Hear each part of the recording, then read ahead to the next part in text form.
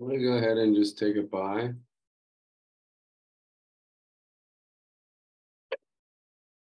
One minute before bond open. That was actually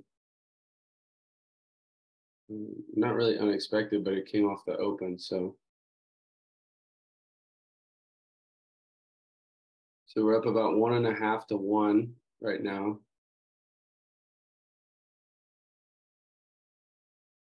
Okay, so we're at 2 to 1. Yeah, we got to be careful with this. It ran that rejection block that we were talking about right here. So like I was saying, if that order block fails, that would be our target. So I don't mind at least taking it's essentially 2 to 1. I'd like to see it get to 3, and then we could at least take 20% off. Got that 3 to 1. So I'm gonna just take 20% off and move stop by half.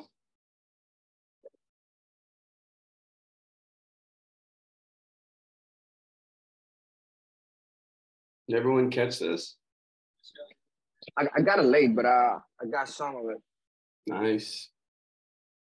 Yeah, I got some of it too. There we go. Really, I'm gonna set my TP at and then we'll just take profit on it. So if they go to 10 to 1, we'll have to get out. But I'm also gonna take just another small percentage off. We're above 3 to 1. And then I'll let the rest run. What's in there?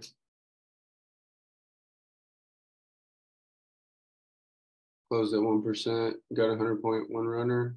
Nice. Cool. Yeah, we got runners going. We're up 3 to 1. I'm going to move that stop again, even closer.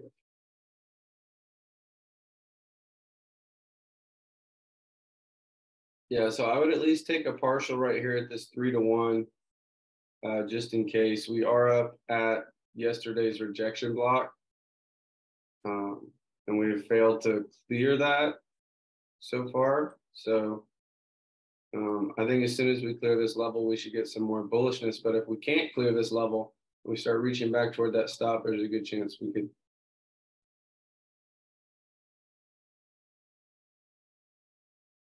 Nice, so we're reaching further. Hey Tyler, so I missed the entry. Can you walk me through, like really walk us through your thought process behind entering this trade? Yeah, sure. So originally I was short on this trade earlier in the session. So we could see, like if we're just looking at US30, say we're looking at it from an hourly perspective, we could see that there's liquidity down here. There's a 4-hour fair value gap. Yesterday we anchored into this 1-hour order block. And so I was thinking, there could be some potential. And we talked about this rejection block here. That's just the bodies, right? Looking at it like a zone. So the highest bodies were right here. Now to trigger this order block, we'd have to get all the way down here. So I was looking at this order block here, looking to go short on it.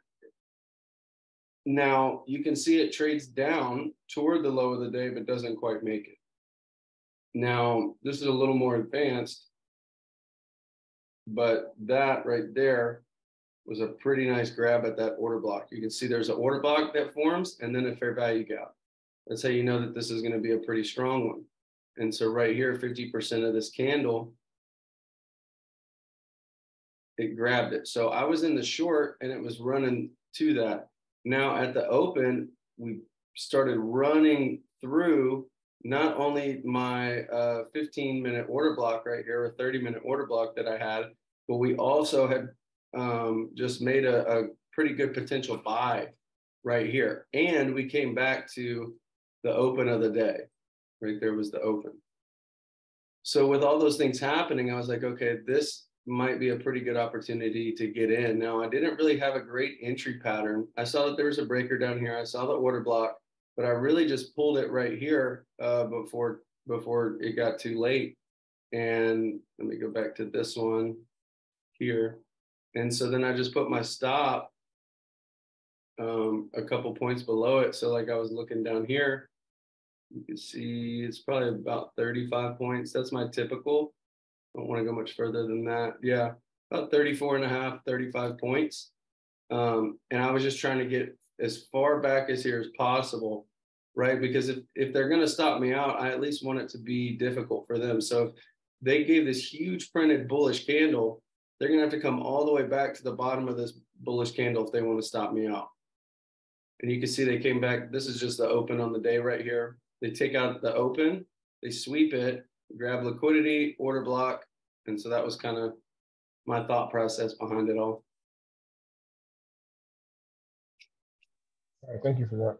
Yeah, man, no problem. Also, right here, that's a 20-day high. So there's a lot of liquidity up there. We've been pretty bullish lately. So it makes sense to want to see it run through there.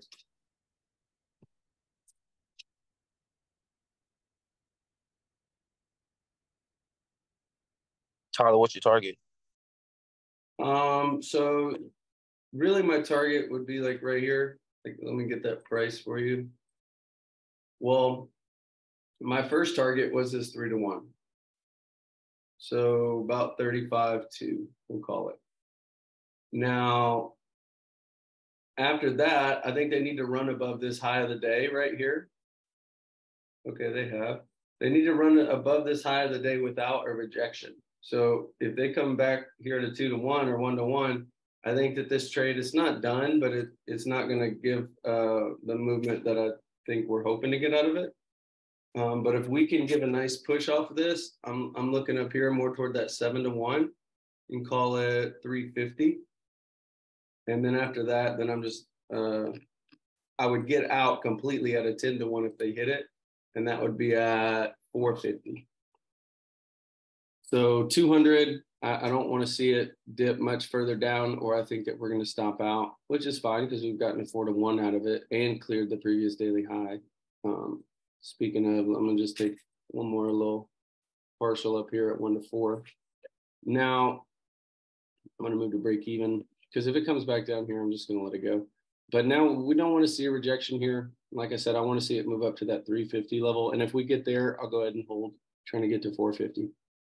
But if we really start struggling in here, I think that we'll go back. Euro and GU ended up being pretty slow. Yeah, gold is looking active though.